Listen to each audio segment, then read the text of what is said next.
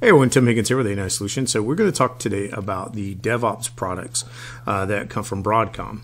Now I have Broadcom/CA because if you don't know, Broadcom purchased CA, but I kind of left it on there because some of the products still say CA, so we're going to leave it at that. But what we want to focus on today is the idea of moving between your products as far as like how to make them work together in a real world scenario.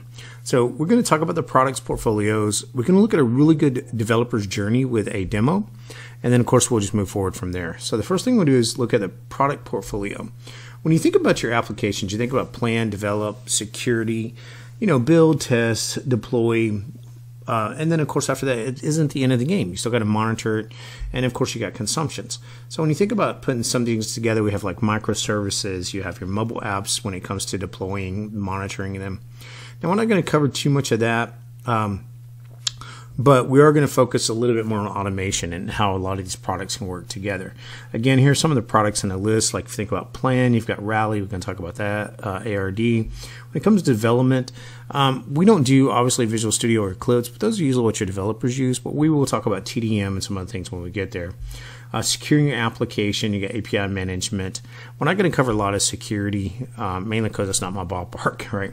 But we will kind of briefly mention it. Now, when we talk about build, you've got continuous delivery directories, which we'll call CDD. You got release automation, basically doing your builds, passing them through to other servers, to your QA, your dev, your test. We're going to look at all that. And testing, we're really going to focus mainly on using BlazeMeter. But of course we have dev test, and I'll talk about why I chose BlazeMeter over dev test in this, and of course TDM to generate our synthetic data. Then we have our releases. Now again, your releases, release automation comes to mind. Now Atomic is release automation's competitor, which is ironic because both of them are owned by CA. Deploy, of course you'd use CDD to deploy it into production. And then operation, I kind of jumped twice, but it's fine. Operation, you think about how you want to continue to monitor this. Well, again, we have APM, we have BlazeMeter. There's a lot of tools we can use that. Now, we're not going to focus on that. We're mainly focused on the DevOps products in this scenario. So, and you'll see why in a few minutes. Here's another view through plan, design, build, test, run, deploy. Right? Well, I'm used to saying deploy, but run and monitor. Right? So deploy should be right after that. And here's kind of where the products fit into place as well. Now let's talk about the demo and what we're going to pursue with this demo.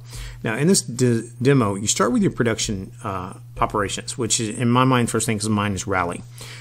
And then of course your feature requested, basically you're an end user, and we're going to talk about this, a manager or a director decided to come up with some user stories. Out of these user stories, we were able to create some requirements. Out of those requirements, we created some features. Okay, so then the developer comes and adds those features.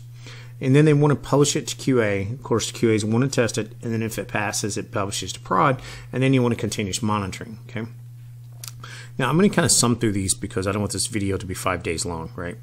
But Rally is your best place to actually start managing all of this, and then Rally can export easily into ARD. ARD is Agile Requirements Designer.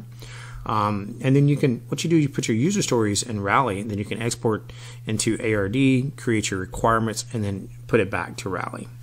And in this case, again, I'm kind of just bouncing through this because we don't have time for an in-depth of every product. That would take probably a week or more. But let's say management produces some new user stories that get entered into Rally. Well, architects import those user stories into ARD to make them physical requirements for those user stories. And then, of course, it gets to the developers. Now, it gets to the developers. We're going to contact developers through Slack. Our feature is going to be created as a task in TFS. And then the development environment is going to be created. Now, probably in a modern world, you'd probably use Docker for that, but not everybody's still on Docker. So in this case, I'm not using Docker because it's an easier visualization, but all these products support Docker and Kubernetes. And then we're saying that we're going to spin up the environment for them. We're going to create some mock data, and we'll get detail to that. And the mock data is created by TDM. Then the developers add the new features through their code of choice. In this case, we're using TFS and Visual Studio. And then they check it back in. Once it's checked in, then it moves to QA, and then using release automation. Now, we'll talk about those when we get to those features. Again, TDM, we're going to cover it pretty heavily. CDD at this point is a pipeline, right? Pipeline planning, orchestration, analytics tools. The one thing that a lot of people miss about CDD is you really don't just use it for your orchestration, which it's hard to not visualize it as that, especially when because we're going to do the same thing. But it also gathers great metrics, right? So we'll talk about that when we get to CDD. You want to use CD to gather your metrics to how to improve your deployments, right? That's kind of its benefit. Of course, release automation, you hear RA. We're going to talk about that. So here in our demo, CDD creates a build. This is moving to QA. So once the developer has checked it back in, then the CDD creates a build out of TFS. CDD then connects to RA and pushes the latest build to QA. And then from there, CDD can use Veracode, which we won't do in this demo, but uses Veracode to dynamic scan on the build to look for any security. Now, from there, QA can run their test, and we're going to use BlazeMeter to do a load test and a functional test. And then, of course, you can use CA APM, application performance monitoring, to monitor these this once it's been pushed into QA. Then once it's approved, of course, everything passes, then it goes to prod. Now we're doing the best case scenario, right? So all these are going to pass, but I will explain to them when I do them how I got there. Okay, and then of course once it's done, it goes to production, and then you want to run another test because it's a different set of servers, and at that point our operation is complete, but we do continue monitoring. We're not going to cover that. Again, BlazeMeter and CA application you'd want to use for that. So let's go look at the live demo now.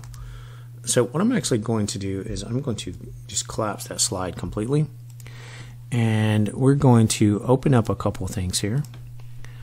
First thing we're looking at is this is our application. Okay, so I have a medical application here, and in this application, it's going to be kind of slow because I'm starting and restarting IIS through this process. And if anybody knows anything about IIS, it has a lot of caching. The thing to look at too is we have our 201 server and we have our 202 server. Now 202 is dev, so if I hit refresh, it's not there anymore. If I hit QA refresh, it's not there anymore. And if I go look at the server, you can see why. There physically is not, there's only a prod. There's no QA or dev here, okay? So let's go back over here, and this is our landing page or test page, if you will. We have doctors. Now we're not going to touch any of this. I just thought this would be a good example because in medical field you always have PII issues, so we're going to talk about that. The big ones we're going to focus on is our claims list. Okay, so we're going to look at our claims. Again, give it a few seconds. Okay, so the thing is, the reason I chose these is because we're going to look at claims, we're going to look at adjusters, and we're going to look at claimant. Now, the claimant name should match. Our adjuster name should match inside claims.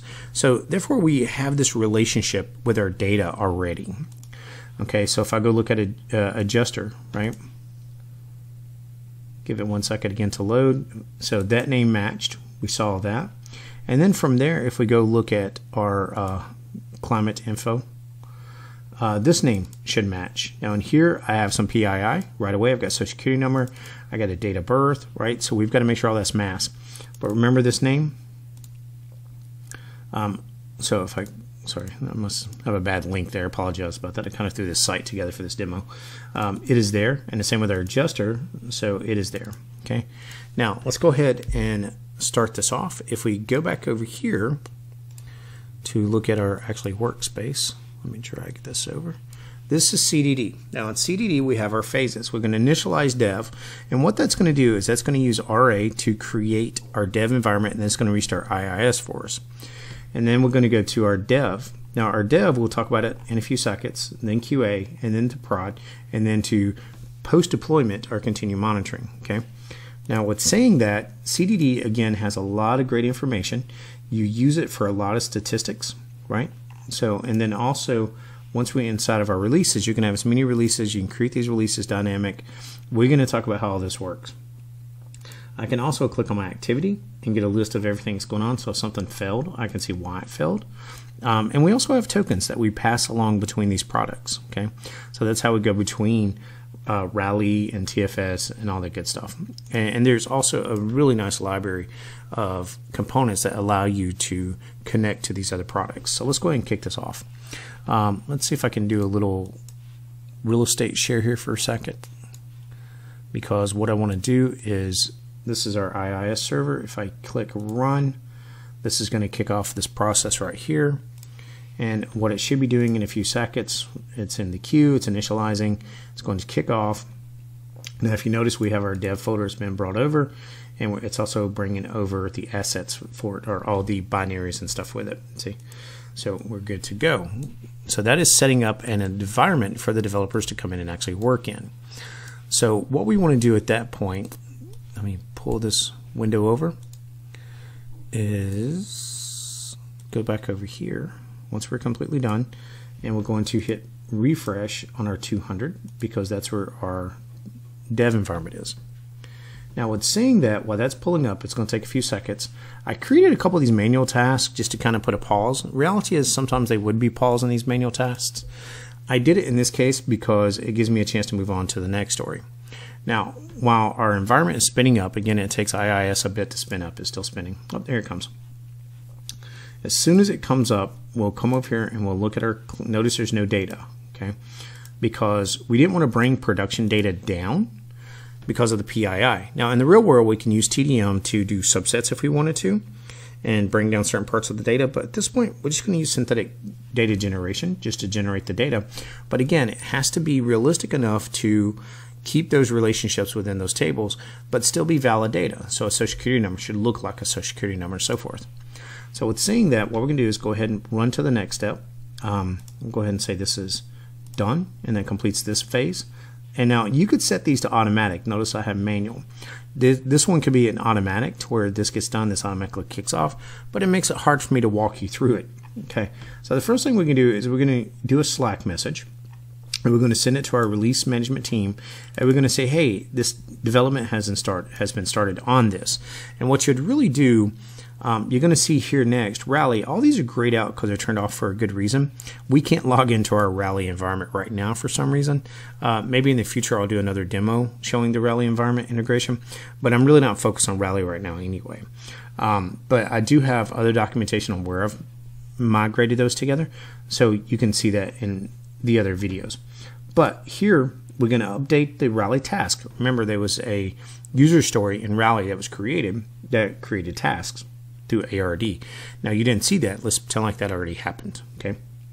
But here we're going to hit our task 1, and it's in progress. Okay. So we set that flag to in progress. The next thing we do is update the user story. We're going to grab our user story and we're going to set it into in progress. Okay. And then we're going to create a work item in TFS called task. Then the developer is going to come in. The developer needs more stuff. So we have a service virtualization. So we're going to go over here. Almost timed out on me. I'm going to hit refresh just in case it timed out so you can see it. And we have a service virtualization for our endpoint here. And then we have, we need more data, right? So let me go ahead and refresh on the submit here. We don't have any data, so we need to request the data. So we're going to run this one. It's going to create our virtual endpoint for our website, and then we're going to generate the data. Okay, and then we'll pause again and say the developer needs to start working. So let's go ahead and run it. Okay, so that started our site. That started our data pool. So let's go look. So if I go over here and see, it's running now. So now our virtual service endpoint is running. And then if I go over here to my data pool and do a refresh and TDM, notice now my data is beginning to be generated. Now this could take a few seconds. Unfortunately, this really is a pool, so it gets picked up. But let's go see if we have any action. One thing I did do was I went ahead and opened up our database. And we have our dev database, we have our QA database, and we have our production database. And right now we only care about dev. So I'm just going to take a peek.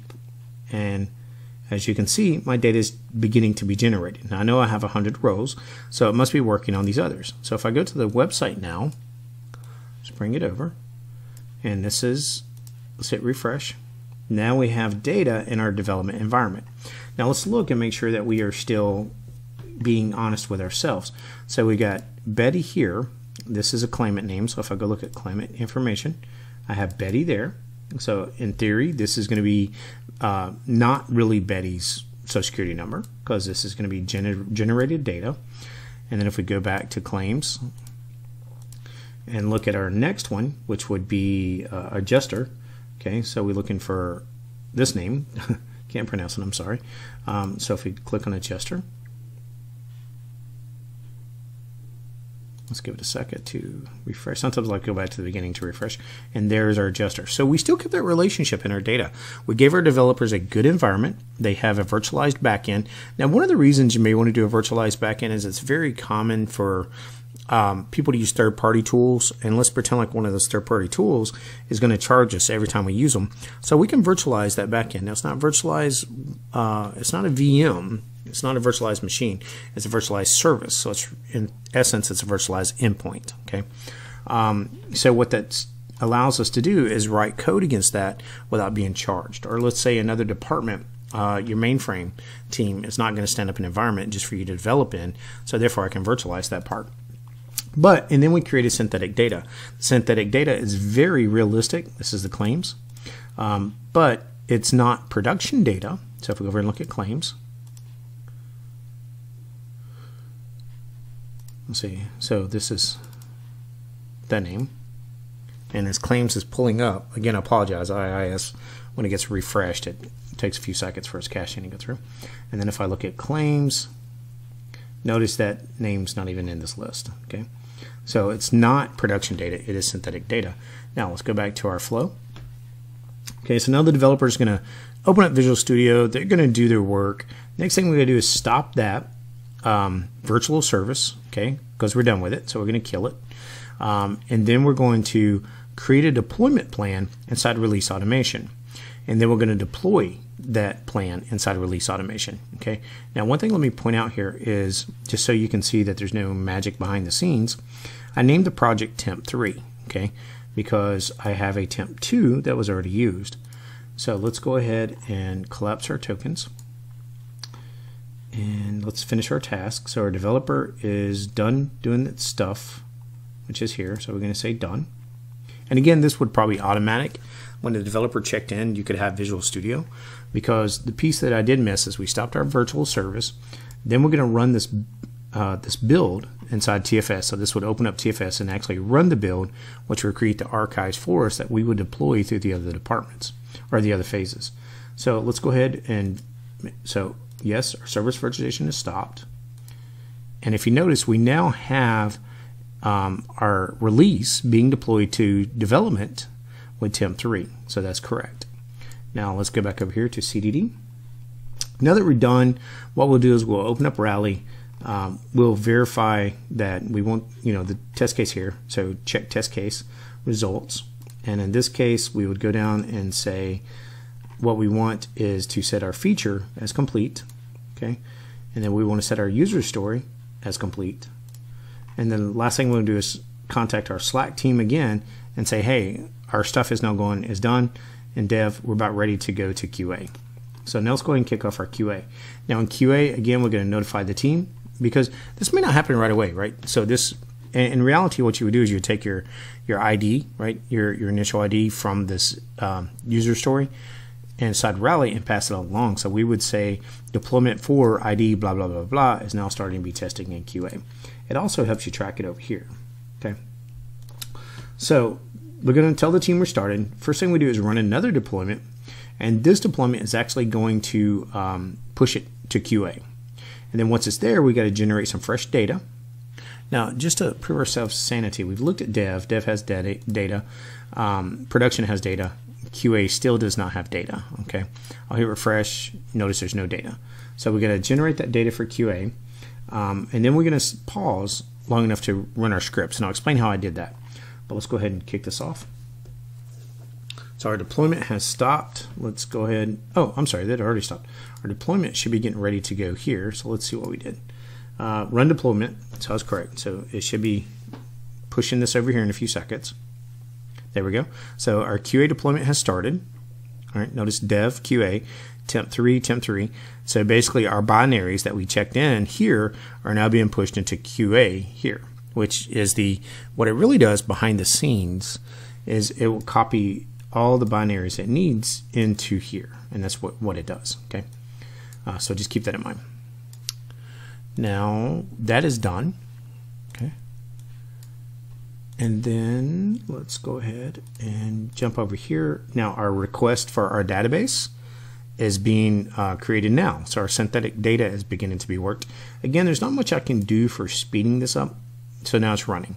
So now we should be seeing some data up here. Let's bring this over here. And again, it should keep the relationship, and it should still make sure we don't have PII data, and we don't because it's going to be synthetic and not copied from production. What I want to do is, this is our dev. Let's go ahead and look at our QA, and if we just see how many we have here, we've got 100 there, so we're good. So it's beginning to create the data. So, and we've got data, so it took a few seconds to come up. So again, very importantly, remember the name. So Yash, and if we go down to, that's a Clement, so if we go down to here, that name should be here, right? So let's give it a few seconds. There we go. So we have a fake social security number for Yash. We have a date of birth. So let's go back up here and we'll look at our claims again. Inside of our claim list, we should have an adjuster with this name. So let's go. Do you like how I miss saying the names? Because I'm pretty sure I'm going to mispronounce them. So we have our adjuster. And so we still have that relationship between our data, even though it's synthetic mock data. It's not real data. Now, what that allows us to do now is to create our scripts. Now, what I use to create the scripts, so I've already created 2 scripts, is if you have the Blaze Meter recorder, and I have demos on how to do that, you can hit record, it records you, and then you save your output. So I saved my output as a YAML file, which allows me to do functional testing for the front end, and also as a JMeter file, which of course allows me to do my load testing.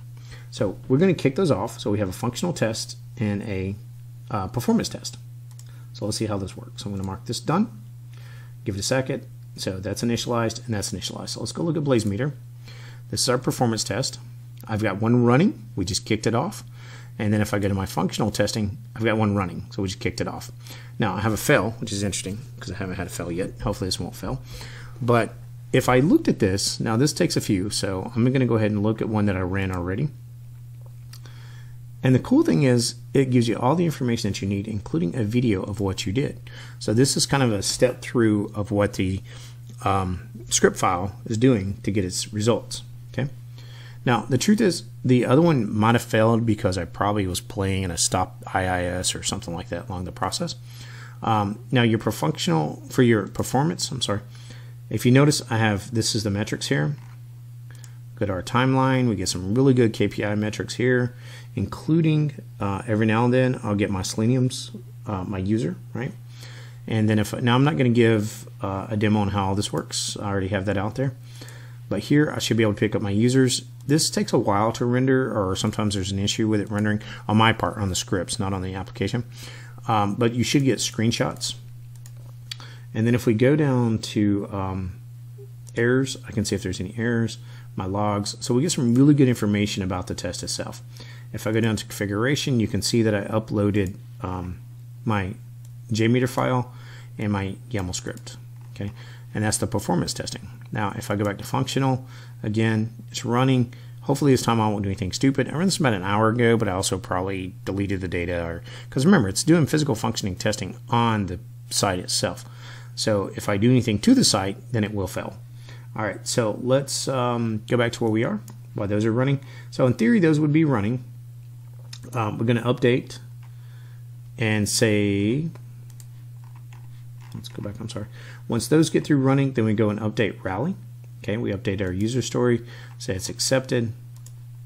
And then we notify our team and say, hey, we're done with QA. Everything's happy. So let's go back over here into our next step will be prod. Now prod has approval. Again, we let the team know that we're now moving our stuff into production. We run another deployment. So if we go and look at release automation, we have dev, QA, and I can click on this and get the details if I want. But this is a very simple demo, so I'm just kind of showing it from here. And then the last thing we're going to do is run another smoke test. Basically, we're going to run another load test in Blaze Meter because in theory this would be a different set of servers. Okay, and the last thing we do is tell the Slack team, hey, we're done. So your code changes are in production, so forth, so forth. And then of course the very last thing you would do is make sure you have some kind of monitoring set up. And then you want to make sure you send emails to everybody, not just using Slack, saying, hey, this release is in production. So let's go ahead and we'll approve this. I approve this message. We're going to click and give it a few seconds. It's going to create our deployment. and then it's going to create another load test. Now this load test is the same one as before, so I don't expect too much changes in that. So if I go here, now you can see we're pushing our code into prod. And again, what this is doing is this is actually copying over a fresh copy of the binaries and the code into this folder in production. So that's done. And if we go look at our, and the truth is, I didn't think about that because I'm doing this back to back. That may be why our test failed, because it may be trying to do something while I'm copying at the same time. But this is production, or 200. If I hit refresh, give it a second. And again, your production, and again, that's a proof that it's restarting because it takes it a while to cache, right? But here we've got our QA 201, our dev 202, and now our production 200. Okay, and there we go. Here's our data. And this is, I should have showed you, but this is the exact same data you had before because this is production data. Now back to our CDD, we can finish this off, say next. There's nothing really to do here, so it's just going to go, what do you want me to do? Just say you're done, and then say you're done. Okay. The reason I did that is because now I have activities over here that I could look at. If something failed, I can go through here and see why a task failed. I also have, let's go ahead and put this back. I also have my tokens here that this is what's driving a lot of the releases. Okay. And then if I go back to my dashboard, I also have statistics over here, and you can modify this dashboard however you want. I can say, you know, give me certain things, yada, yada, yada. And you can add other widgets to this dashboard as well. You also have reports, which you expect. So you can set up reports on what you want to see as far as your releases over time. It's a lot of good information that you can get right here in CDD. Then when you go to TDM, TDM again is your test data management tool. This is doing all your data. So I'm using it to generate data on the fly. We could also use it to run PII scripts on the data instead of generating fresh data, but I figured that was just as clean. The dev portal is for our service virtualization. It allows us to set up services to basically monitor backend. I mean, not monitor, I'm sorry, replace. I was reading that message. But we can set up a virtual service to replace a section of our code that either we can't test or run or program against for some reason. And then, of course, our release automation. Release automation, again, is your tool that does releases throughout the system, but it's so massive of a tool that the concept of release automation is you have actions, and there's hundreds and hundreds of actions. And if not, you can write them yourself. But you have actions that become flows, flows that become process that become deployment templates. Let's go over here. Become deployment templates. Your deployment templates then get is what you would use whenever you're doing your deployments throughout your system. Okay, so that's kind of in a nutshell. And then, of course, BlazeMeter is a very strong tool for doing any kind of testing. As you see, performance testing, functional testing, you know, API monitoring if you want to. So this would kind of be one of your end results. See, that time the test actually passed. It's because I wasn't playing with the code. So we're good there. So that was the last run we did. I can go and see. And again, here's a walk through my scripts, and we can run it and see exactly what it did. I can look at the logs if I have any issues. So there's a lot of good information that you can get here. I can get detailed of what actually happened, kind of like in a stack, what I'd call a stack trace point of view. And the same thing with my performance view. I can come in here. That one's still running, but that was the production one. So let's go ahead and look at, we can get good information based off of this. So with saying all that in a nutshell, we're going to go back to the PowerPoint for a few seconds just to end it off. And if we go back to here, we had our live demo, and then these are a little more information. So we didn't get into Rally, but Rally really is a management side of things. More importantly, I like having Rally to migrate with Agile Requirements Designer, we'll just call it ARD, to help with my requirements, right? So it's right in the name, the requirements. But these two work very good together, and you can push data back and forth. And of course, CDD allows you to do that in an automation kind of fashion. Security, we didn't get into security, but that's big on that. The builds, CDD and release automation works with all your main builds, and if it doesn't, then there's always something, you can always write a plugin for it. Testing, dev test is the service virtualization. Now, I didn't tell you why I didn't use dev test to run my Selenium scripts. You can, but unfortunately, the Selenium scripts have updated faster than dev test has. So I'm assuming they're going to come out with a function with that. So I use dev test as a service virtualization, the second tab, not as running my test scripts, because it didn't support the latest version of Selenium, but BlazeMeter does. So it kind of worked in my favor anyway, so I use BlazeMeter for both tests. Okay, we talked about TDM, creating test data management, basically creating synthetic data to do our testing, but keep it very realistic. The code, the data looked like it should look like, so developers wouldn't know the difference, and the QA team wouldn't know the difference. A username is a username. Social security number looks like a social security number. You know, a birthday looks like a birthday, and there's a lot of functionality you can put into that. I have a lot of good videos out there on how to do that. Synthetic data is one of the best features TDM has is what we call the data painter, and the data painter has such flexibility on putting rules around your data.